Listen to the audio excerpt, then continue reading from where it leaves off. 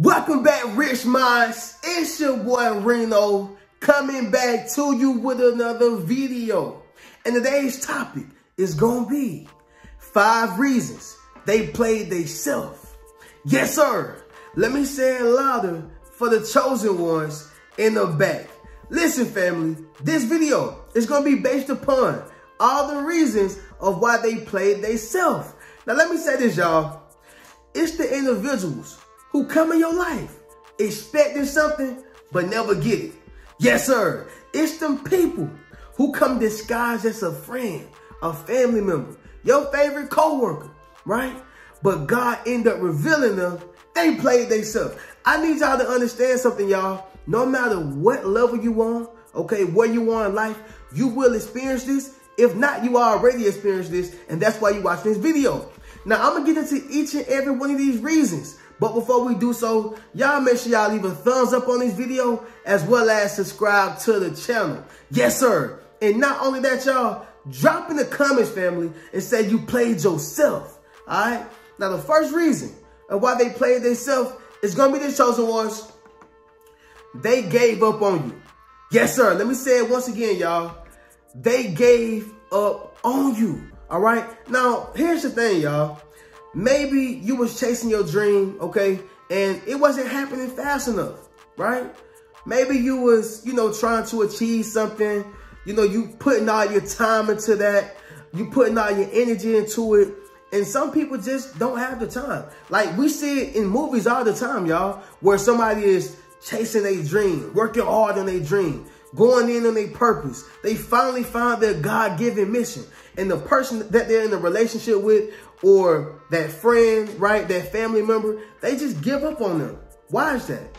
Because they feel like they're never going to achieve their dreams, right? They feel like they're never going to get to the place that God said that you was going to get to, right? And so, listen, what are you saying right now, Reno? Listen, what I need y'all to realize is they gave up on you. But that's a clear indication that they played themselves, right?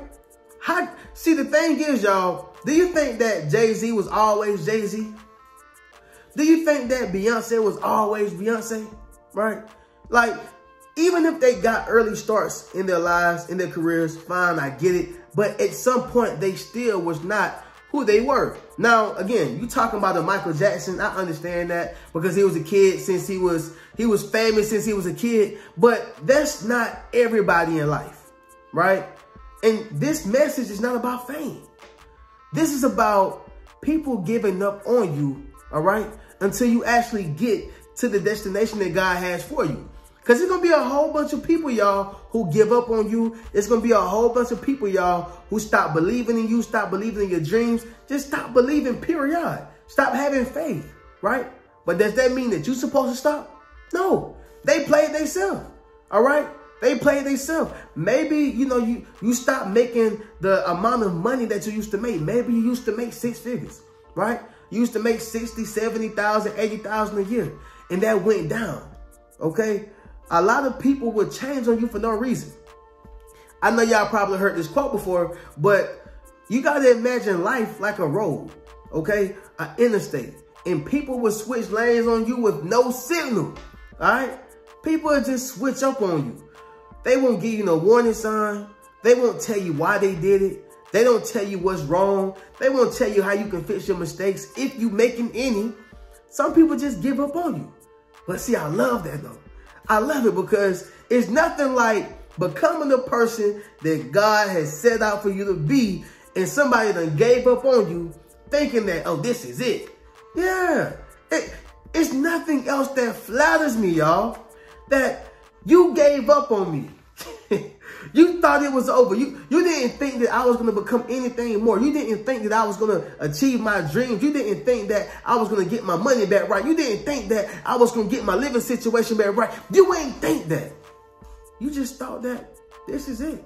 So you gave up on me, right? Sometimes people give up on you because it's another person that they're interested in. Or it's something else that they believe in a little bit more than yours, right? A little bit more than who you are or what you have set out to do, right? Your plans. They believe in this a little bit more. It seems a little bit more promising, right? That sound familiar to somebody? So right here, y'all, in Hebrews chapter 13, verse 5, it says, let your conduct be without covetousness.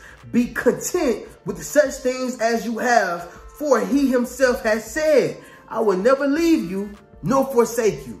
Yes, sir. Let me say it once again, y'all, louder for my chosen ones in the back. Listen, y'all, Hebrews chapter 13, verse 5, it says, let your conduct be without covetousness.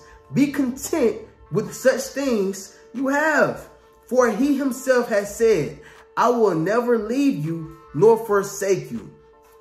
That scripture is basically speaking on, y'all, for those who left you, for those who don't believe in you, for those who gave up on you, be content with where you are. Stop longing and lusting for the people that left you and the things that you don't have. He says, I will never forsake you and I will never leave you.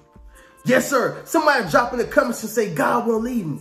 Listen, y'all, he will never forsake you and he will never leave you. See, they gave up on you, but really they played themselves. They played themselves. Why? Because you still have the most important being, all right, that it is that ever existed. You still have the most important being. Who is that? That's God. I need y'all to understand something. They played themselves, and whatever they did, that's on them. That don't got nothing to do with you. I tell people all the time, y'all, you cannot worry about things that you can't control. You can't worry about the things that you can't control. The moment you start worrying about a car that you don't have any control over, you're going to crash your own car. I'm going to say that one more again. All right? I'm going to say it one more time now. Listen, if you are focusing on a car that you don't have control over, you're going to crash your own car. Why? Because you have control over your steering wheel. You don't have control over that steering wheel. So if I'm driving in my car on the interstate and I'm looking at somebody else's car, well, it don't matter how well I'm steering. If I keep looking over here, at some point, I'm going to crash into somebody else. Why is that? Because you're worrying about things that you can't control. So you can't worry about those who gave up on you. You can't worry about those who stopped supporting you. And you can't worry about those who don't have faith in you or in what you're doing. All right? We just got to move on. Okay, so drop in the comments if that makes sense, y'all. We're going to get to the next one. Number 2, it's going to be this, family. They try to get over or take advantage of you. Yes, sir. Let me say it once again, y'all. Louder for the chosen ones in the back. Listen, family. They tried to get over or take advantage of you. All right? Now, I'm sure everybody know what that means. I don't got to get into detail about it. You know what it means when a person try to get over on you. Yeah, they give you a little bit and try to take back a lot. You know, they try to rob the bank. Who was the bank? You. They try to take more than what has been given. Understand something, y'all. They are not for you. And I'm sure you understand this. But they tried to get over and take advantage of you. And really, they're playing themselves. You know, y'all, when I see people or when I encounter people who try to take advantage of me, I sit back and laugh because I pity the fool. Right? I sit back and laugh like, I know you see me see you, but I guess you think I'm green or something like that. So I'm going to just let you do you, right? But really, I'm going to let you play yourself. Because for some reason, you don't think or know that I'm highly intelligent enough to spot your BS. Okay? A lot of people, they're going to try you. They're going to, insult your intelligence, insult you, insult your discernment, right? Because I guess they just think you're a green bean dude or a green bean woman. Understand something, y'all. Those who try to get over on you and take advantage of you, they're really getting over on themselves, take advantage of themselves, right? Going under. Why? Because when you have a higher power that's over you, when you have someone that, you serve, the higher power, the most high, when you have that, he's going to always reveal them. He's going to always show you the play before they try to play you. Therefore, they're going to play themselves, right? Listen, y'all, 1 Thessalonians chapter 4, verse 6, it speaks on it, y'all. It says that no one should take advantage of and defraud his brother in this matter, because the Lord is the avenger of all such, as we also forewarn you and testify, right? Let me say it once again, y'all, that no one should take advantage of and defraud his brother in this matter, because the Lord is the avenger of all such, as we also forewarned you and testify. Reno, what are you saying right now? Listen, this is the scripture. This ain't got nothing to do with Reno. It's telling you, don't take advantage of your brother, okay? Well, listen, y'all, we are all children of God, okay? Up under his eyes. Understand what I'm saying? So I ain't just talking about your literal brother. I'm talking about your brother, your sister. Period. We was all made by the Creator, all right? So what are you saying right now, Reno? It's telling you, you should not take advantage or defraud your brother, okay? And this matter because the Lord is the avenger. You will get God. What are you saying right now, Reno? They played themselves, all right? A lot of people don't understand that. Somebody drop in the comments and say you played yourself. A lot of people don't understand it. They can't fathom that. All right. I know a lot of people, you know, going around saying karma ain't real, but karma is real. You reap what you sow, whether we see it or whether we see it or not. All right. Karma is not for us to see. Vengeance is the Lord's. It's not ours. So why do we want to go out here and see, oh, I want to see Tony get in a car accident. I want to see Tony drop dead and die from cancer. Why do you even want to say that? Why do you even want to see that? Right? I mean, just thinking about it is hard for my mind to even process. I don't even want to see it. I understand, I get it. But understand something, y'all. Karma is real, and we don't have to see it. These days, it's possible for you to see it. Everything is fast. Everything is microwavable, right? But guess what? If you don't see it, if it don't happen, so what? Understand that vengeance is the Lord's, okay? But I say all that to say this. They played themselves, all right? They touched the wrong one, y'all. They touched the wrong one. They played themselves, okay? Now, moving on to the next one, family. Number 3, they gave you away. Yes, sir. Let me say it louder for the chosen ones in the back. They gave you away. You know, that hurts the worst because it's nothing like giving away a diamond that's worth $5 million, but you didn't know it was worth $5 million.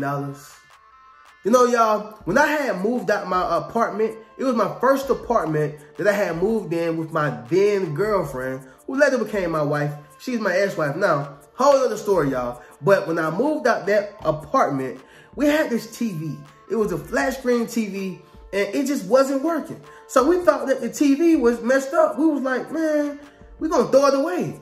So I had one of my old buddies, you know, one of my old partners, and he was like, bruh, y'all ain't throwing the TV away, bro. It works. I'm like, bruh, it don't work. You tripping. It don't work. Bruh, the TV work. Bruh, okay, cool. You want it? I bet. Matter of fact, we threw the TV in the trash. That man went to the trash can and got the TV. I seen him when I came back from college. He had that same TV, and the TV was working. I'm like, hold up. The TV worked? He said, yeah, bro, I told you the TV worked. I don't know what was going on at y'all crib, but I seen that the TV was working. I wanted the TV back. He wouldn't give it back to me. The point is, y'all, is this right here. Sometimes we give things away that we don't see the value in. Sometimes we give things away that we don't see the value in. And that can be a hard lesson, okay? Again, they don't realize your value. Gave you away. Or they didn't realize your value. Gave you away. They got used to your presence. That's another one, y'all. And whether you do this with your loved one, your family, whoever, we have all done this. If I got to play God's advocate, y'all. We have all done this to some degree, right? To where we got used to a person. We got used to them giving us hugs, used to them giving us kisses, used to them, you know, saying thank you, right? It's some rude people out here, y'all. They won't even tell you thank you, all right? You know, we got used to their presence, just used to the things that they do, not realizing that everybody don't do that, right? Everybody don't do it. And so on the flip side, y'all, this is you. You know, they got used to your presence, and they just gave you away, right? And we do that oftentimes as human beings, okay? I'm just speaking in human being terms.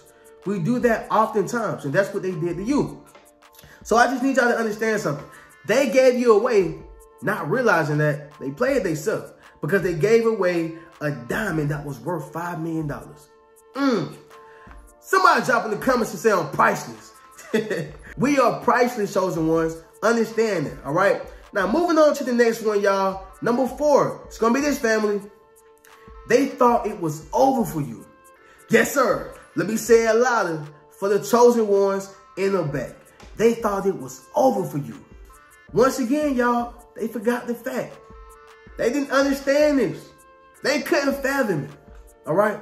It's just getting started for you. You could have been and lost your car, your crib, got evicted, repossessed, right? Breakup, divorce, all that. It's just the beginning. Why? Because God has you right where he wants you. Listen, y'all, I say this all the time, but I'm going to keep saying it, and keep saying it. Tough times don't last, but tough people do. All right? Tough times don't last, but tough people do. What are you saying right now, Reno? They thought it was over for you, so they had to move on.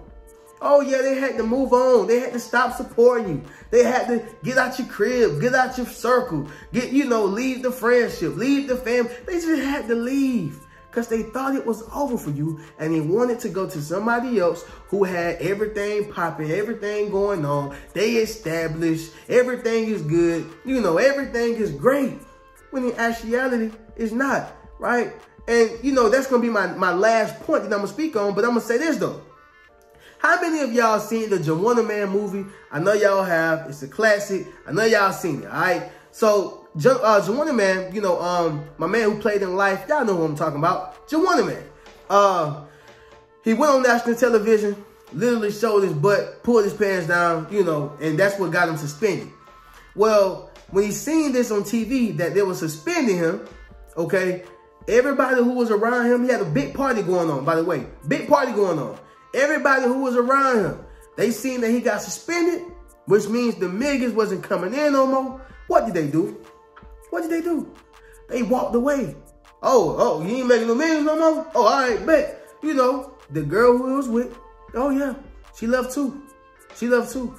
Why? Because it was only the money that was keeping her there. What is it that you have that's keeping people around you? It's not always money. Sometimes it's your compassion. Sometimes it's your heart. What is it that you have that keeps people around you? Okay? Understand that, y'all. That's a question that you can answer in the comments, or you can just answer to yourself. But it's a real thing, all right? But understand this right here, y'all. They thought it was over. Hebrews chapter 10, verse 36. Listen to what it says right here, y'all. For you have need of endurance, so that after you have done the will of God, you may receive the promise. Yes, sir. Let me say it once again, louder, for my chosen ones in the back. Listen, y'all, it says, for you have need of endurance, so that after you have done the will of God, you may receive the promise. Somebody drop in the comments and say will of God. Yes, sir. Make sure you drop in the comments and say will of God. Understand this right here, y'all. It's telling you that although everybody think that it's over for you, although, those who was close to you, they thought it was over for you, although they felt that way or thought like that, God knows that this is just the beginning. So he says, all you got to do is persevere through this, and you're going to receive everything I told you that you was going to get. You will receive the promise. You will see the success. You will see the prosperity. You will see it. But I'm going to need you to be consistent, all right, and persevere. Understand what I'm saying, y'all? You have to persevere. And that's the only way it's never going to be over, as long as you continue to persevere, okay? Now, moving on to the next one, family. Number 5, which is going to be the last one. My next talking point, they thought the grass was greener on the other side. Yes, sir. Let me say it louder for the chosen ones in the back. They thought that the grass was greener on the other side. Listen, y'all, we deal with this all the time. Even us, okay, at some point, we thought that the grass was greener. You ever seen, on TV, or even in real life, you've been at a house, you see how green the grass is, okay, but then you look over there at Miss Peggy's house, you look over there, at Miss Dorothy's house, right, Mr. David's house, and it seems like everybody's grass is greener, only until you step on their property to see that, man, it ain't no better than mine. It just look like the grass is greener because we are on my land, because we are on my property. But the moment I get over there, it look just like mine, almost identical. You ever been there, y'all? Well, that's how it is in life. You know, sometimes it seems like, you know, this person got it going on. It seems like this person is doing it big. You know, it seems like this person have the great woman, the great wife, the great man, the great husband. But you don't know what they go through. You don't know how similar, you know, their situation is to you. It just seems like that on the outside. But who knows what it is on the inside? I'm not saying I wish bad on people. Sometimes people can present their situation in a way that it seems as if it's perfect. And ain't nobody perfect.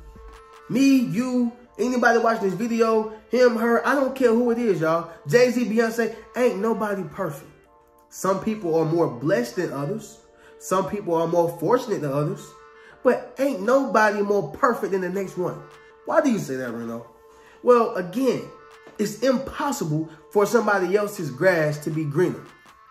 Even if they are a good person, the grass is not greener. Why? They have flaws too. He got a flaw. She got a flaw. Flaws hide from no man. And flaws is alleviated from no woman. What are you saying right now, Reno? The grass is never greener. It's only grass. I just made it up, by the way. But it makes sense, though, okay? It makes sense. Now, with that being said, y'all, I need y'all to understand something. They played themselves, thinking that the grass was greener on the other side, okay? So we're going to go ahead and do a recap, y'all, and then we're going to go ahead and conclude this video. So 5 reasons they played themselves. Number 1, they gave up on you. Number 2, they tried to get over or take advantage of you. Number 3, they gave you away. Number 4, they thought it was over for you. And number 5, they thought the grass was greener on the other side. All right. So with that being said, y'all, we're going to go ahead and conclude this video. But y'all already know how we do. Y'all can check out any one of the links in my description. Check out any one of my books. That's 8 Steps to Self-Publishing a Successful Book, Rich Mentality, Traumatized by Love, as well as Fairly Unequal. Also, be sure to check out any one of my memberships. That's my YouTube membership as well as my Patreon.